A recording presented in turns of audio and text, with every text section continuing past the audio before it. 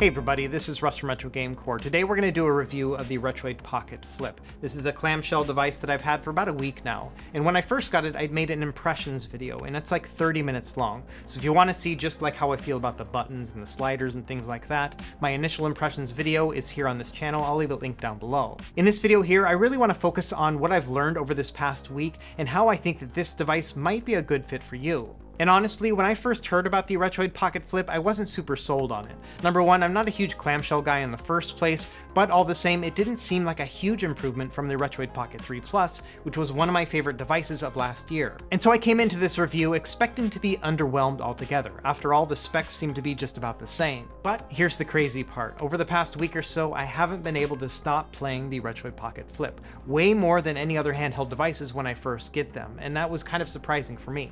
And so in this video here, I'm going to focus on all the things that I really love about the Retroid Pocket Flip that differentiate it from other handhelds within this sub $200 space. And of course, I'll also talk about some of the ways that I wish this device was a little bit better. But overall, I think that if you are in the market for something with this form factor, you might be pleasantly surprised like I was.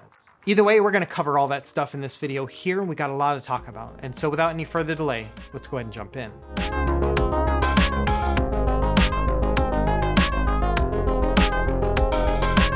Okay, to start, let's go ahead and go over the specs. The CPU is well known at this point. It's a Unisoc T618, and this is the same chip that you will find in other similar devices like the Retroid Pocket 3 Plus or the Ambient RG405M. This one has 4 GB of RAM and 128 gigs of internal storage, and the screen is 4.7 inches with a 16:9 aspect ratio and a resolution of 1334 by 750. So it's a little bit higher resolution than a 720p display. And the battery here is pretty chunky. We have 5,000 milliamp hours, which is going to give you between 6 and 8 hours of gameplay. In terms of connectivity, we have Wi-Fi up to 5 GHz as well as Bluetooth 5.0. And it does have a micro HDMI port on the top, which can output to 720p. Additionally, this is the first Retroid device that has active cooling, so there is a fan inside, and this is running on Android 11. The pricing is going to be between $159 and $164 plus shipping, depending on which color you choose. Now, in terms of performance, this can play a lot of systems. To start, it can play all the way up to like Dreamcast, Nintendo 64, and PlayStation Portable upscaled with a perfect performance. And we're going to do a bunch of performance testing here later in the video, but I will say that most Sega Saturn games are going to play pretty well, and about half of the catalog for GameCube and PS2 will be relatively playable. For other catalogs like Nintendo 3DS and Nintendo Switch, it's only going to be a handful of games that'll play at full speed, but those that do are a lot of fun. And of course, because it's an Android-based device, it can play a bunch of Android games as well. Now here's a look at the 5 different color options that we have right now. Personally, I tested the Indigo, Watermelon, and Sport Red colors.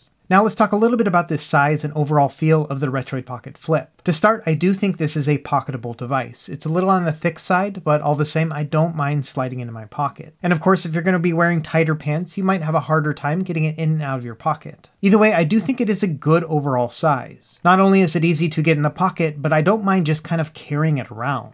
And I like the fact that it folds up because then it basically becomes its own carrying case. Now, like I mentioned, when you have it closed up, it is on the thick side, especially with those flared shoulder and trigger buttons. And I would say over the past week or so, I've become accustomed to this overall thickness. In fact, I kind of like the chunkiness of it here. It definitely feels like a toy or a gaming device, but I kind of like that with my gaming devices. And so compared to other smaller form factor handheld devices, yes, this is thicker, but I gotta say there's a little bit of charm with that thickness as well. So I think whether or not the thickness is gonna bother you is really gonna come down to personal preference. For me personally, I was surprised to find that I liked how chunky it was. Now, I did a more in-depth comparison of the colors in my previous video, so I'm not going to repeat that here. But I do want to make note that the Sport Red color is very reflective, and this is something I personally didn't really like. But as you'll see here in a minute, my wife ended up not really minding it at all. I also really like the matte coloring on the Indigo one right here. I know a lot of people say it reminds them of the Game Boy Advance, but for me it reminds me of a GameCube. And so I do like the subdued coloring of this model a lot as well.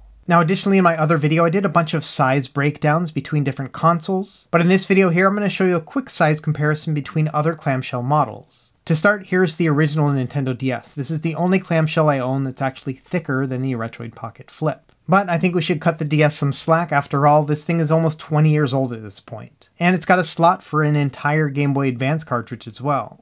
For something a little bit more similar in size, here is the new Nintendo 3DS. This is the non-XL version, and as you can see, it's a little bit thinner than the Retroid Pocket Flip. So overall, I would say they're about the same size other than those flared trigger buttons on the back. And finally, here's a comparison with the new Nintendo 2DS XL. As you can see, the Nintendo product is quite a bit wider than the other. It's also slimmer than both the 3DS and the Retroid Pocket Flip, and when holding both of these at the same time, the 2DS actually feels much more like a toy than the Retroid Pocket Flip. The 2DS feels a little bit more creaky and just kind of cheap overall, whereas the Retroid Pocket Flip feels really solid. Now, I know a lot of people are concerned about the hinge on the Retroid Pocket Flip, but honestly, I think it's pretty good. It's got a real solid feeling to it, and there's basically no wobble whatsoever. Now, I'm not saying it's unbreakable. Someone could really mess this up if they were careless about it, but all the same, I think with responsible adult use, this is going to be just fine. So yes, overall, I think in terms of just build quality, this clamshell feels really good. It certainly feels sturdier and tighter than the new Nintendo DS XL.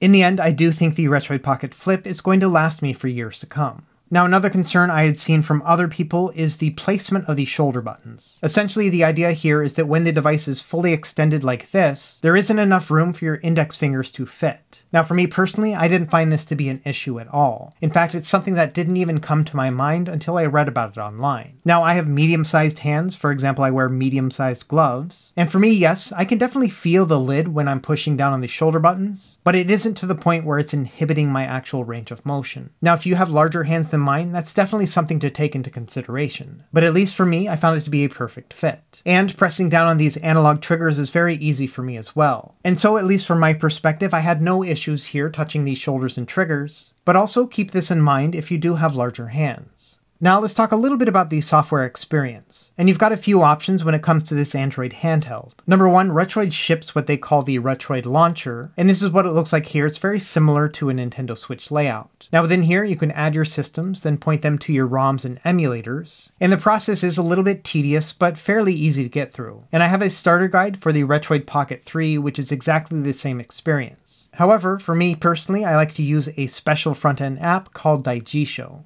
And here it's a similar concept where you can navigate through your systems and then you add your ROMs and emulators. However, this one automates a lot of that process and makes it a lot easier to work with, and it's very customizable. For example, the theme I'm using right here is called Pop, and I think it's really good. You could even say that it makes this nice saturated screen really pop. Another thing I like about Daigisho, it does a very good job of scraping all your box art so everything looks really nice to navigate. And it has a handy tab system. For example, within the Widgets tab, you can set up shortcuts for your favorite apps, but then also you can browse through all the apps as well as the Android and Daigisho settings in the other tabs. So overall, I think it gives you a very nice seamless experience once you have it set up. Which actually leads me to the first point I want to make about why I'm liking the Retroid Pocket Flip so much. And hear me out, because this one's a little bit weird. After all, I review these devices all the time, and I probably own about 100 of them altogether. And so here's the thing about this handheld that separates it from the others. For some reason, this is the first Android-based handheld that I've owned that actually feels like a gaming console. And I think there's a lot of factors involved here. Number one is the fact that I spent about a day or two really tuning up Daigisho to make sure that everything was pitch perfect when it came to starting up my emulators and having all those individual settings perfectly tweaked. And so I am able to just kind of browse through all my games and jump in and out of them with ease.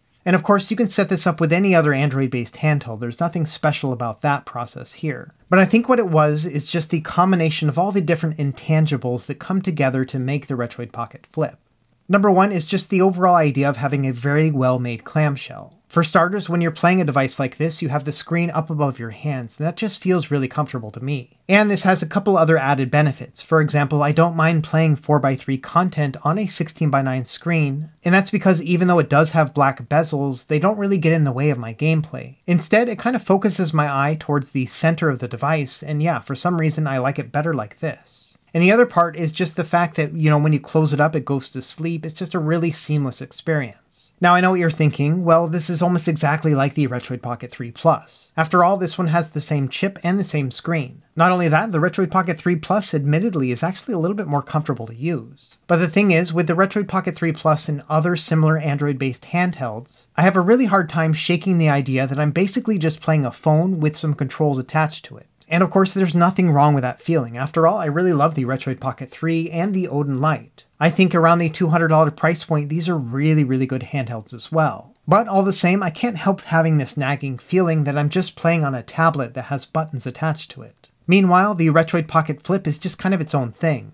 Anytime I pick it up, I immediately think to myself, oh yeah, this is a really nice gaming handheld. And once I have Daigisho and everything else set up, I rarely even remember that I'm using Android in the first place. And for me personally, I think that's where the setup is the best. And of course, it's a little bit ironic, but at the end of the day, that's the best feeling for me. I like using Android as a platform because it makes things like Wi-Fi and Bluetooth very seamless. But all the same, I like it when my gaming handhelds don't feel like an Android device. And among all the different Android devices I've ever used, this is the one that's gotten me closest to that feeling. Now, I'm not trying to sell you on this idea. After all, it does take quite a bit of setup even for me to actually get this up and running. But my point is here that once I took the time and actually set it up correctly, I really enjoyed myself. And the nice thing about using Android as a platform is that you do have some variety at your fingertips as well. For example, here's the Sport Red version of the Retroid Pocket Flip. And like I mentioned, my wife kind of took a shine to this shell, no pun intended. And so once I was done setting up my own Retroid Pocket Flip, I decided to gift this one to her. And if you've ever heard me talk about her gaming habits, she basically just plays one game, which is Dr. Mario, and she's amazing at that game. But also, she doesn't really like navigating through a gaming menu. And so for her device, I set it up completely different than mine. Here, I'm using a front end called Console Launcher. This is a super simple front end that you can get on the Google Play Store, and I configured it to have exactly what she needs. For example, up top you have the time and the battery status, and then on the bottom I've customized it to have a browser, the settings cog, as well as the Bluetooth connection and the Play Store. Now for my wife's setup, if she wants to play Dr. Mario, all she has to do is just navigate to this little thumbnail. And I have this set up as a shortcut to an app called Lemeroid. And this is a version of RetroArch that'll open up directly into the game. And just like that, she can play Dr. Mario. When she's done playing, she can push down on the clickable L3 and R3 sliders, and that'll bring up a quick menu where she can do things like save or restart the game or quit. And additionally, I set it up with a couple media streaming apps in case she wants to watch something on this device as well. So for example, I maintain a Plex server here in the house so she can access all of our movies and TV shows. And then of course it's set up with her login for Netflix and Disney Plus as well. Now bear in mind the video quality on this device isn't going to be great, it's only a 750p resolution, but honestly watching movies and TV on this is not half bad. And it's also nice to have a clamshell like this for media consumption. Now she doesn't have to find something to prop up her phone if she wants to watch something. And so I thought this was a really nice and simple gaming solution for somebody who doesn't know anything about gaming in the first place. Anyway, let me know if you're interested in seeing a guide for something like this. I feel like this would be a great setup for like a gift for like a sibling or a parent. Either way, let me know down in the comments below and I'll get to work on it. Now before we go any further in my testing, I do want to admit that I made a mistake in my last video. And that is, initially I had mentioned that this was a mono speaker here on the back. Well, I was mistaken. This is actually the air intake right here in the center. And it's funny because I had read about that before, but I just had a brain fart when I was making my recording. Either way, yes, this device does have stereo speakers and they're on the edges here of that air intake. And so the idea is that the air will come in here and then go out through the top. Anyway, I just wanted to clear that up, that this does have stereo sound. And just to verify, I did take off the back cover of one of my devices. And it's pretty easy to take this off, you just need a Torx screwdriver and then something to pry the back open. And so here's a quick look at the guts inside. To start, you can see that the air exhaust is up here on the top, and then of course that air intake in the bottom, as well as the two stereo speakers. Now there's a bunch of connectors here for the controller board and the speakers, but I did find it interesting that here on the left there are other connectors that are not hooked up to anything. So I'm not really sure what's going on here, but that is kind of interesting. Anyway, I'm not going to tear this down any further, I don't really want to break my device, but I did want to show you the insides here, including that really big heatsink right here in the center. And then of course to verify here, yes, we're looking at a 5000 milliamp hour battery here on the bottom. Okay, with that out of the way, I wanted to do another sound test. I had done one in my impressions video, but I wanted to do one here just in the open air, and this is in an untreated room. And so I'm going to compare the Retroid Pocket Flip at max volume against the Retroid Pocket 3 Plus and the Odin Lite.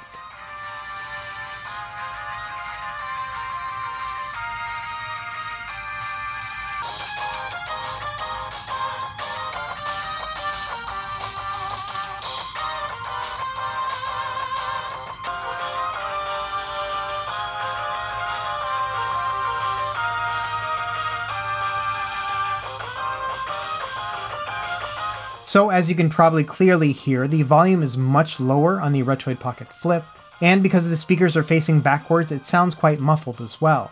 And along those same lines, let's talk about a couple of the things that I wish were a little bit better on the Retroid Pocket Flip. To start, as many people have mentioned, there's a big chunk of empty space right here in the center. And I think a lot of people's first reaction is that they want to see a second screen. And we'll talk about that here in a second, but personally I think I would rather have one of two different options. Number one, I would have greatly preferred to have these speakers right here in the front, or at the very least, I would have liked to have had Android function buttons like back and home right here. Now, I should mention one of the nice things about the Retroid Pocket Flip is that it has two programmable buttons right here on the back. But the thing is, these don't really behave like system-wide keycodes. For example, when you have an emulator open, you can definitely use this to program specific hotkeys. But when you're not in an emulator and you're just in like an Android home page, it can change the function of these buttons. For example, with Daijisho, when I press the M2 button, it actually acts as a mouse click. And as far as I can tell, there's no way to program that to not happen. Now the other one on the left, you can actually set that up for something else. For example, I have it set up to search within Daijisho. But my point here is that depending on which app you have open, these buttons will behave differently. And that can be helpful in some regards, but it can also be a nuisance. For example, once I had this all set up, I found that I had to basically memorize what these buttons did depending on what system I was playing. And of course, when you're in the home menu, it's going to behave differently as well. Now, there are third-party apps you can use to basically reprogram these to be like home and back buttons. But unfortunately, I found that those apps can wreak havoc on the other emulators. And so we're kind of stuck between two imperfect solutions. I like the fact that we have these programmable buttons, but all the same, it actually complicates the overall user experience. In the meantime, if we had just had dedicated back and home buttons on the device, we wouldn't have this problem at all. Now, regarding the idea of having a second screen, yeah, I can totally see why people want that. But there's a couple things you have to keep in mind. Number one, developing a second screen to work within Android is super complicated. In fact, even the most flagship phone companies are even able to tackle it, and even then, they often don't get it perfect. And then also bear in mind that Retroid is not in charge of the development of the individual emulators. And as far as I know, the only emulators that are set up for two screens are going to be Citra for 3DS and then Drastic for DS. And so I'm not really sure it would have been worth it to have a second screen. Number one, those development costs would have made the device itself cost a lot more. And I think one of the things I like most about the Retroid Pocket Flip is the price, the fact that it's around 160 bucks. Now, if we ever get to the point where something like RetroArch also has a two-screen setup, I think that would be really great. But I think it's just a little bit too early to expect a small retro handheld company like this to make a two-screen device. Okay, while we're on the subject of things that I wish were designed differently on the Retroid Pocket Flip, let's talk a little bit about the controls. And I touched on this in my impressions video, but I just wanted to mention here that my feelings really haven't changed. For example, with the face buttons, they're using a rubber membrane connection. And on most handhelds, I actually prefer this. I like to have that nice squishy feel. But I think for a clamshell device, I would prefer to have less travel overall. What ends up happening on the Retroid Pocket Flip is that these buttons just feel a little bit too chunky for my tastes. To give you an example, here is the new Nintendo 3DS. Look at how shallow these buttons are right here. And to press down on them, it's just a very soft click. And there's a couple reasons I like that. Number one, it just gives me that classic Nintendo DS feel, but then also they're so shallow that they can keep the device nice and thin.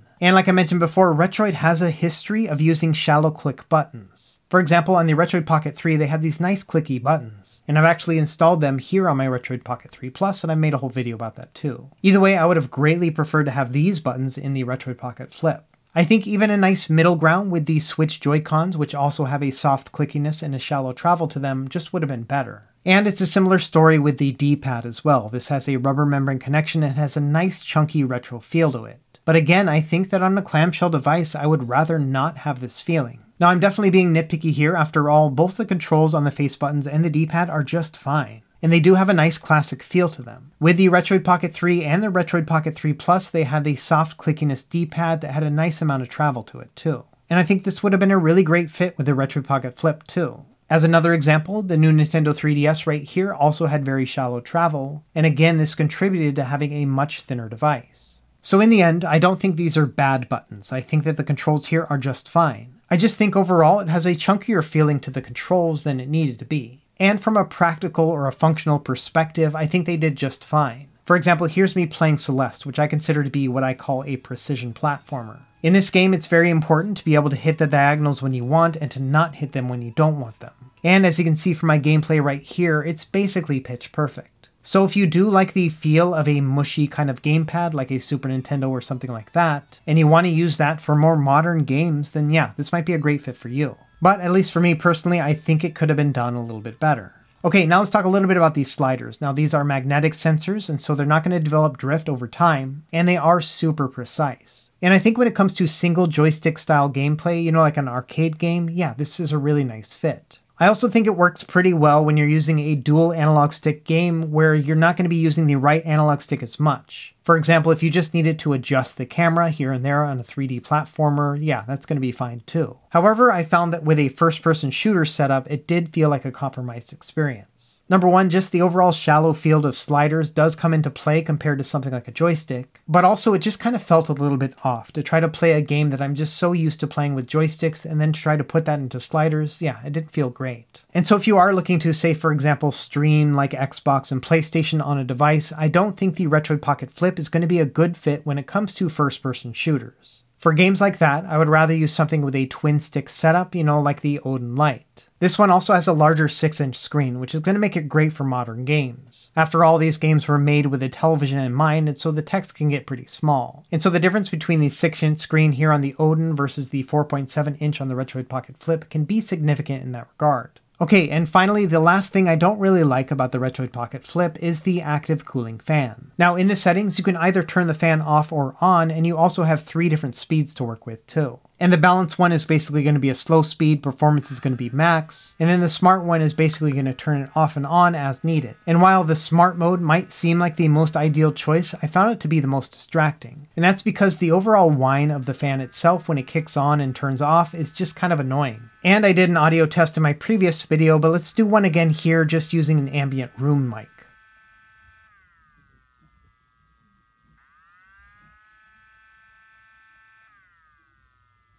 And so it's a little bit hard to hear, but when you're actually holding it and using it, you can definitely tell. In fact, it's so annoying that I ended up just turning the fan off overall. But it did get me thinking about what that was going to affect when it came to performance. And so of course, as you can imagine, I did a bunch of testing.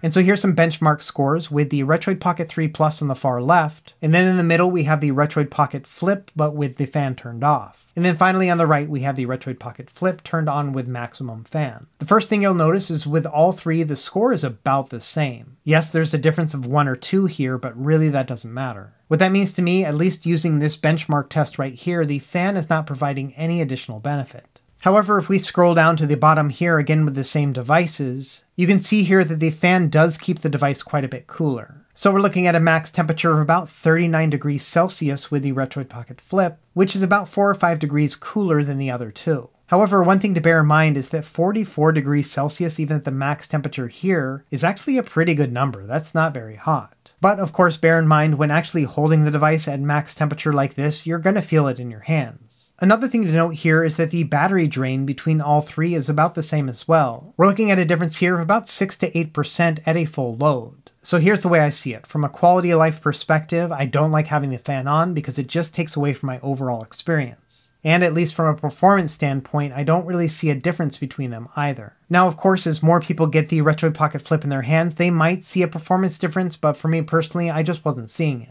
And so for all my gameplay testing, which I'll do later here in the video, all this is going to be done with the fan turned off. And before we get into emulation testing, let's talk a little bit about Android gaming. And one of the nice things about the Retroid devices is they have a built-in key mapper. So say you have a game that doesn't actually use controller inputs, you can swipe down from the top and then turn on the floating icon. From there, you can swipe over to the right and then select the key mapper. Once you have this menu up, you can go ahead and drag over some buttons and then assign them to whatever buttons you want on the device. And so with a game like this one here that has these static controls, this is going to be really handy. And of course, Android games that have built-in controller support are going to work great as well. So when it comes down to it, you're going to be able to play most Android games on this device. But of course, the focus of this channel here is retro game emulation, so let's go through and test all those. As always, we'll start with the easy stuff and work our way up. And when it comes to those old school handheld systems, Game Boy, Game Boy Color, Game Boy Advance, yes, these are all going to play just fine. Game Boy and Game Boy Color games are going to run at a 10:9 aspect ratio, so they're going to be a little bit boxy. But again, I didn't really mind having those black bars on the sides. Now Game Boy Advance is a different story. This is a 3:2 aspect ratio, and so the black bars here are minimal. And so in particular, this system looks really good on the Retroid Pocket Flip. Now when it comes to your old school home console systems, things like NES or Genesis and Super Nintendo, again, absolutely no problem here. All these games are going to play at full speed and they look great. And I also found myself really enjoying arcade games on this system too. And a lot of that had to do with those analog sliders. Like I really do enjoy playing these with something like an arcade game. And so if you want to play some of your classic favorites from back in the day, yeah, they're all going to play great on here and they feel really good too. Now moving on to our 3D based systems, you're going to see a lot of great performance here as well. For example, with PlayStation, you can upscale this as much as you'd like. Personally, I think that a 3x upscale is going to look the best just because of the native resolution on the Retroid Pocket Flip, and even at this upscale, all the games are going to play just great. Moving up from there, Nintendo 64 also plays really well. For this one, I chose to use a 720p upscale. And it's going to be the same thing with Sega Dreamcast. Here I'm using the Redream emulator with a 960p upscale, and yeah, all these games are running great too. And really, this is no surprise since I have tested the T618 chipset over and over again. But of course, among other things, I'm a very thorough tester, so let's keep going with these systems. Up next is PlayStation Portable. For this one, I think that a 3x resolution is best, although there are some games that can work at a 4x resolution, and there's a couple others where you have to drop it down to a 2x.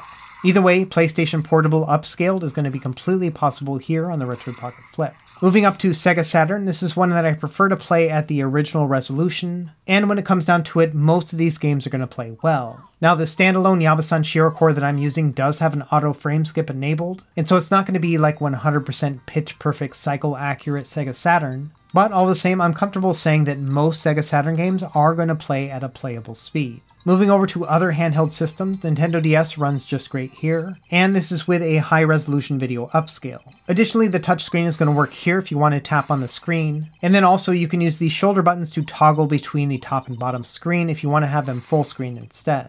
It's going to be up to you, but either way, Nintendo DS will be perfectly playable. Now, the 3DS is a different story. This one's a lot harder to emulate, and the chip really just can't keep up. However, a lot of 2D based games, things like New Super Mario Bros. 2 or Metroid Samus Returns, in general, all of these games are going to play pretty well. You are going to get a stutters here and there as shaders compile, but the longer you play these games, the better performance will be. However, when you start trying to play 3D based games, something as simple as Mario Kart 7, you are going to get bogged down quite a bit. So for me personally, I would not say that Mario Kart 7, for example, is playable. But if you're just looking to play some lightweight 3DS games, this might work out pretty well. And then of course the systems that everyone asks about are GameCube and PS2. And the GameCube performance on the Retroid Pocket Flip is, well, pretty good. I'm personally of the opinion that I don't think you should buy this device specifically to play GameCube, because chances are your favorite game might not play at full speed.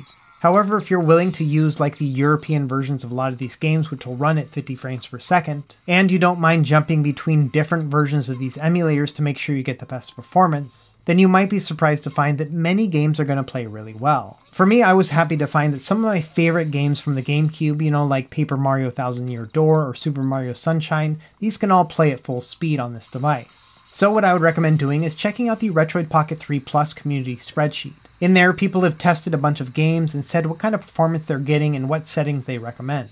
And so while many games won't play at full speed, there are quite a few that will. And I have an entire Retroid Pocket guide on my website. I'll leave a link to it in the video description below. And within there, it has a bunch of other tips and tricks as well as links to that community spreadsheet. Moving over to PlayStation 2, it's going to be very similar performance. Many games will work just fine right out of the box, whereas other ones will require tinkering, and unfortunately some games just won't play at full speed. But if you are looking for certain games, for example, all of the Final Fantasy games work just fine, and there's quite a few others like Destroy All Humans and Ico that are very playable too. And again, all this is documented really well in that spreadsheet. Now for other games, it's going to be kind of hit and miss. Dynasty Warriors is one where you have to use a little bit of underclocking, and even then, it's not going to play at full speed all the time. And you're going to see some performance issues with other games as well. For example, with Dragon Quest VIII, this one runs pretty well in the beginning, but once you get further into the game and you have more people in your party and you have a bunch of enemies to fight, yeah, it can get bogged down quite a bit. And then other games like Jak and Daxter and Gran Turismo 4, no matter how much you tweak the settings, you're not really going to get full speed gameplay. So again, like with GameCube, the performance here is going to be hit or miss. I would definitely not recommend this device specifically if you're looking to only play PlayStation 2 and GameCube, but you may be surprised to find which games do play at full speed. Now, other systems you can emulate include Nintendo Wii. The performance on this one is going to be worse than it is on GameCube and PS2. However, there are some games that are lightweight and 2D based that are going to play pretty well. For example, New Super Mario Bros. Wii has got a little bit of slowdown, but I still would find this playable. And then finally, although the Skyline emulator has actually ceased development as of yesterday, the final build that they have available does work pretty well on the Retroid Pocket Flip. So there will be a handful of 2D based or lightweight Switch games that can actually play too. Okay, now that we have testing done, let's go ahead and start wrapping things up and talk about what I like and what I don't like about the Retroid Pocket Flip. Number one, I was surprised to find how much I like the form factor. Like I mentioned in the intro, I wasn't a huge clamshell guy before this. And I don't know what it is about this little device, but I've kind of been changing my mind. I think there are a couple factors at play. Number one is the high quality of the materials. It's definitely not something I would call like a premium device. It still feels kind of like a toy, but it feels like a really good one at that. And then I also like the fact that it just feels unique. It doesn't feel like a tablet with buttons connected to it. Instead, it actually feels like its own device. And I know that distinction is pretty slight, but all the same, it made a world of difference to me when I was actually playing it over the past week. And finally, as I demonstrated in the testing process, yeah, we have some pretty good performance here as well. Yes, it's not going to be able to play every PS2 and GameCube game, but it is kind of amazing that at this price we can play so many other different systems. Now, of course, there are quite a few things I don't like about the Retroid Pocket Flip, so let's go over those real quick as well. Number one, like I showed earlier, some of these design choices just don't make a lot of sense to me. For example, I wish they had used dome switch style buttons instead of the rubber connective ones, and it just doesn't make sense to me why they even included a fan in the first place. In the end, I found that to be more of a distraction than anything.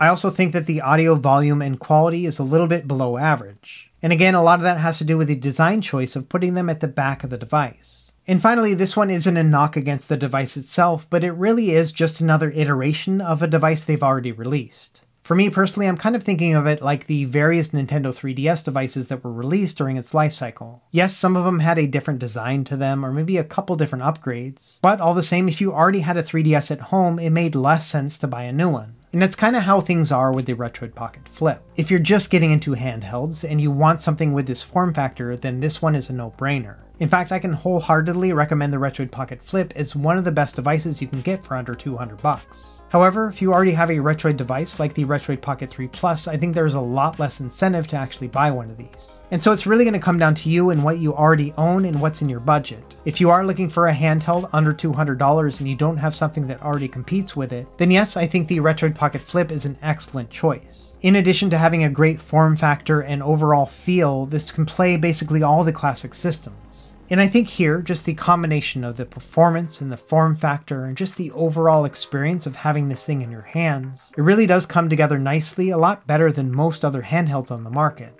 And I think the best way for me to describe the experience of having a Retroid Pocket 3 Plus is that this is one of those upper tier devices. By that I mean it's one of those rare handhelds where I feel like if I bought this one here and didn't know anything else about any other handhelds, I would be satisfied for years to come. And there are very few devices that I hold in that regard. That's going to include things like the Steam Deck and the Odin and maybe the PS Vita. In the end, that's a very short list, and I would say that the Retroid Pocket Flip has joined those ranks. So yes, if you hadn't figured it out already, I'm a big fan of the Retroid Pocket Flip. In fact, I just can't stop playing this little device. And I think if you are in the market for one of these devices and you decide to pick it up, I think you'll be pleasantly surprised. Anyway, let me know what you think in the comments below. Are you thinking about getting the Retroid Pocket Flip, or do you already have something very similar, or are you waiting for something else? As always, thank you for watching, and be sure to like and subscribe if you found this helpful, and we will see you next time. Happy gaming.